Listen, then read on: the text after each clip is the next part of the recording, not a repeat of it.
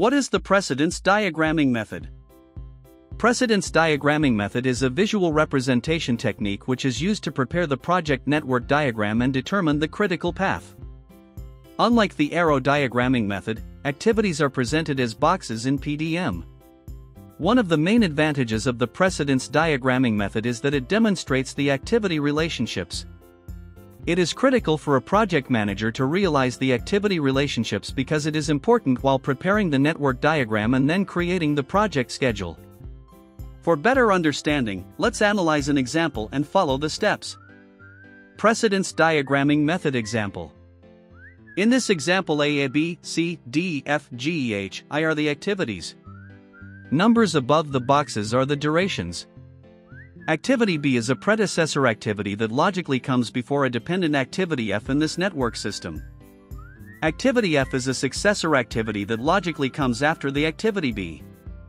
There is a FS relationship between activity B and F. Step 1. PDM forward pass calculation.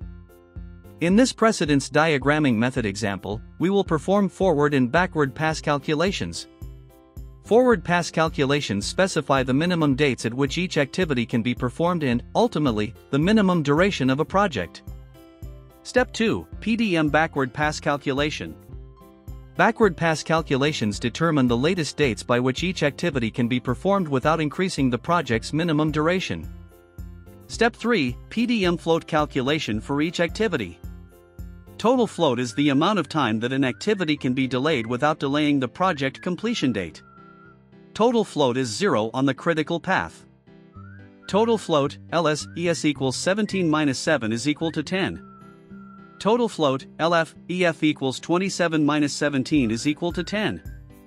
Total float can be calculated by subtracting the early start date of an activity from its late start date or early finish date from its late finish date. Step 4. PDM identifying the critical path. When we analyze the network diagram, we will see that there are some paths and every path have duration. The critical path is the longest path in the network diagram and the total float of the critical path is 0.